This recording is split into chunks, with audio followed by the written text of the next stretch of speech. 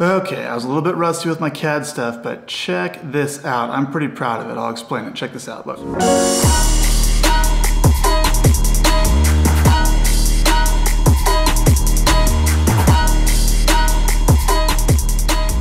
We have some vertical square tubing, and it's got holes in it. So we're gonna mount 2 of those on the wall. These little dowels, they're wooden dowels. That's gonna create this slider mount. This is a camera mount. You got a screw hole right in the center to mount the camera to it. Both this blue part here and this part here are gonna be 3D printed. As you slide this up and down, you can see where the pin can go through, so it'll lock in place. This will be able to slide left and right, so we'll be able to put markings on these dowels to say, okay, this is position 1, 2, 3, 4, whatever, and this is hole 12, 13, 14, 15, etc. So once we get the camera positioned to capture a certain athlete or to capture myself or whatever the case might be, I'll always know that I might be hole 22 in position C. So I can always put the camera in the exact same place.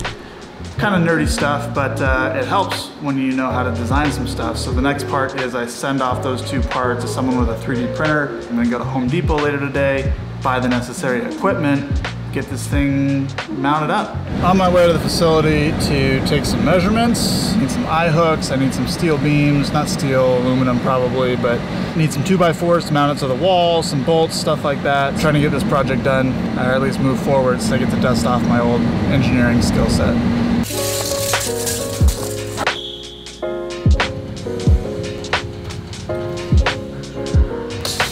Got my parts list. Let's see how many of my parts on my parts list Home Depot has in their store.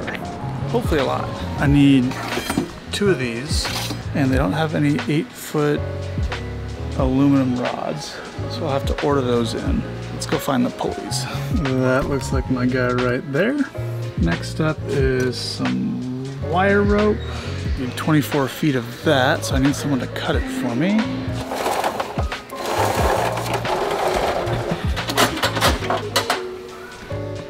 Added some cable clamps. 28 bucks. It's about all I can get there for today. Now I gotta call someone to get the right size tubes and steel and stuff. Sounds like I'm on hold. Hey, I was looking for some 8-foot long aluminum tubes, maybe 3/4 inch in diameter. Industrial Metal Supply has what I need. Hoping I don't get caught in traffic because I need to get in there before 5 and I only got about 20 minutes to spare, so. So this and this piece right over here are going to be mounted to a wall.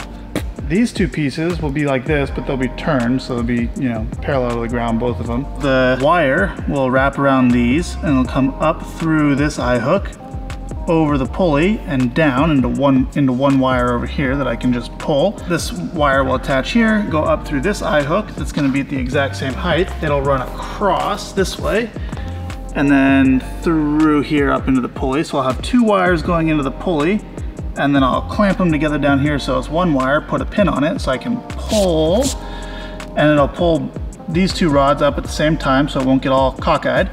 And then I'll have a pin attached to it that just goes and slots in all those holes. So I got the wire, I got the clamps. What I don't have is the 3D printed part. I can get the final measurements on it, send that off to the printer tonight, and hopefully we have something in a week or so, and I can put this whole thing together. It's gonna be pretty cool. It's move out day.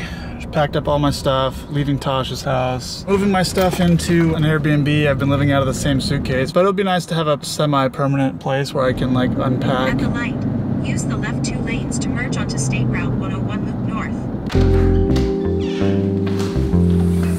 Well, home for the next month. Nice house. I kind of like the color scheme in here. White with blue and blue cabinets, whites. I'm not sure about the blue wall. It's a different color, but I do like the cabinets. Nice little touch. I'm tired. Not physically, but mentally. Been sitting in this chair on my computer that was right there, probably for the past 6 hours. We're just going over a bunch of stuff that I can't really share right now because we're still in development on it. It's gonna be very exciting when it does come out. Now, it's like 8:15 and there's a couple more go-kart races tonight, so I'm gonna move this truck, dust off the old expensive go-kart here, and drive it to go get some go-kart racing in.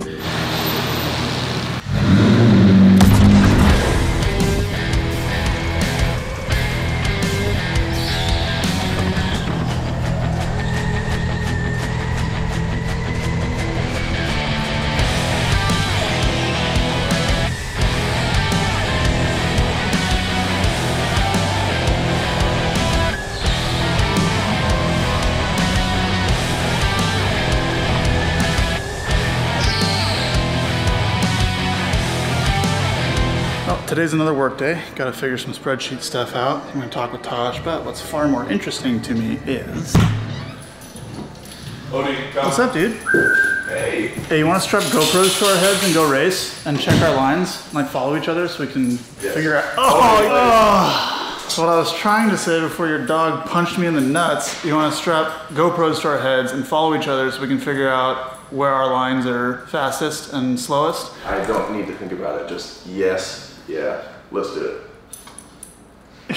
All right, we got to figure out this automation thing first, and then we can reward ourselves. Woo! Comes first, play comes second, but you got to do both. Set up the time, so I tested again at 112. It's saying to put this data in this row. A certain column. Yes, in that column. Just put it. Yeah, move it up. Well, that took slightly longer than expected. It's now 3 o'clock in the afternoon, but we're gonna go get our races in anyway. And it's a great day to not drive my truck because there's no rain. We're gonna take a full-size go-kart to get in the mood. I love the sound of it starting up.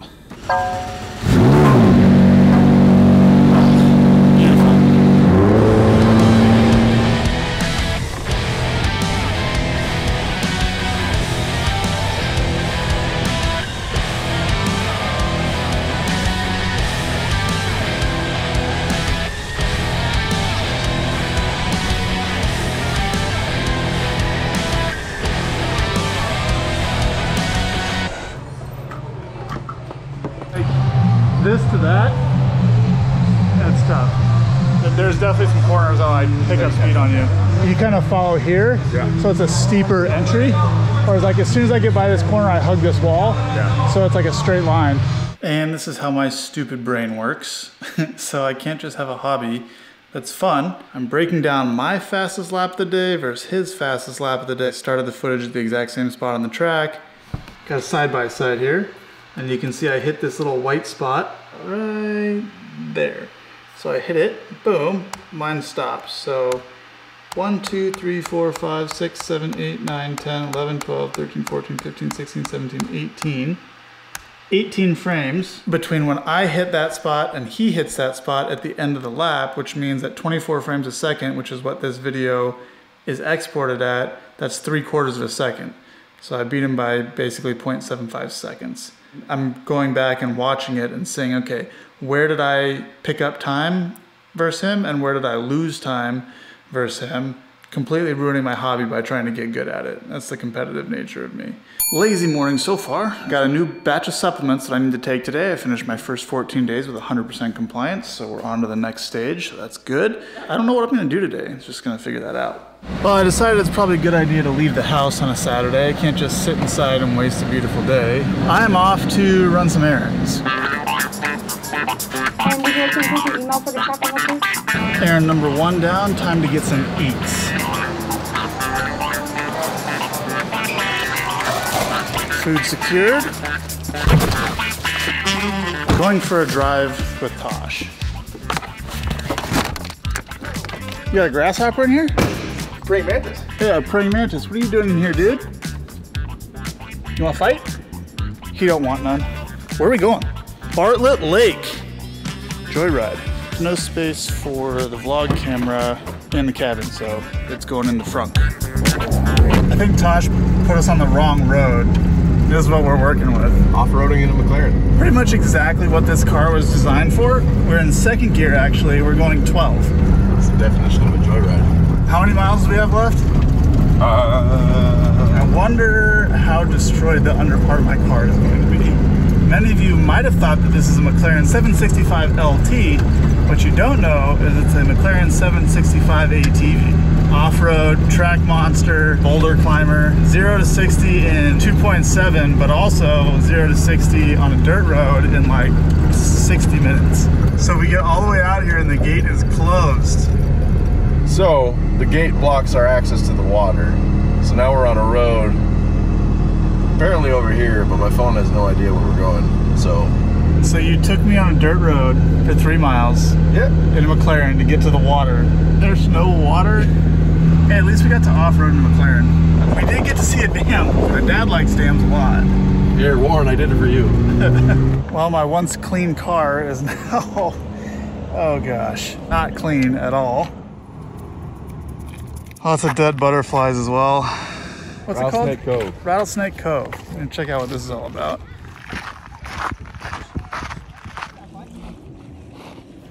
RIP, my dude.